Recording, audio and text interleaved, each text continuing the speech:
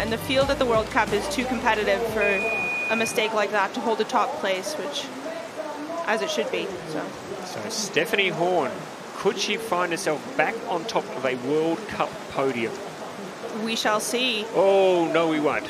Unless she can do something very special, that is a 2-second penalty, and that is going to be very hard for her. However, we're looking at Claudia Zwolinska currently in third with 2 touches. So if Steffi only has 1 touch and delivers the same run or slightly better than Claudia, she will slot in ahead. There's some space for that 3rd place. Absolutely, absolutely. Yeah, exactly. I don't think she can win the gold now with a touch because Lilik was just too smooth and too slick on this course. Horn now, though, she has to dig deep, and she's gone too deep there as well. So. Yeah, that wasn't a very fast up. So now she's really going to work hard to try and get a minor medal, and she just doesn't look very smooth at the moment, does she? Well, that's sort of her style, I would say. Yeah. She's a puller. She'll be giving it. She doesn't always necessarily look super smooth or necessarily look super fast, but she puts down very competitive times with the style that is particular to her. So Stefanie Horn from Italy, she's the last paddler on the course. Opting for the S option, which I'm not sure if we saw. I can't remember now. A few of the men did it. Yeah.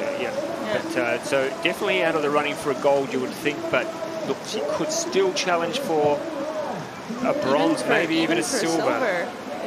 But she's going to have to pull it. 106. 106 she's got to go under. That is the time of Victoria Woolfart, who's sitting in the silver medal position at the moment. I think she's going to be very close. She's going to go under it, I think. There we go, into 2nd place. Wow. The helmet's still skewed. The helmet's still skew with. It's a new trademark leader. She heard it. She goes, oh, I'm going to straighten that up. The commentator's giving me a hard time for the helmet. She's pretty happy. Look at that. I love that. She knows that she hasn't done the best run. But she's done a good enough run to pick up the silver medal. Sometimes good enough is good enough.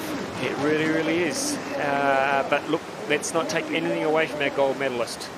Absolutely not, no.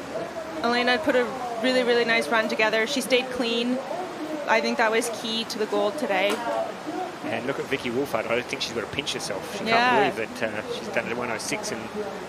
But look, it's a tough course. And as we said, Lois, that getting the time out there is important, and it was as it turns out, it was a very competitive time. So, but there we go. We'll see there, Steffi. I thought she was struggling. Yeah, big touch there. I thought she was struggling mid-course, but you called it right. She knew what she was doing. She had it under control. She was pulling hard, and the back half of her race was enough to get her into that silver medal position. So well done to Stefanie Horn. But gee, there's an early challenge for this season being thrown down by Eleanor Lilik. Yeah, well, and congratulations to all 10 of those athletes and everybody else. There was some very nice paddling out there. Indeed there was. Let's have a listen to our Elena, winner. congratulations. You've won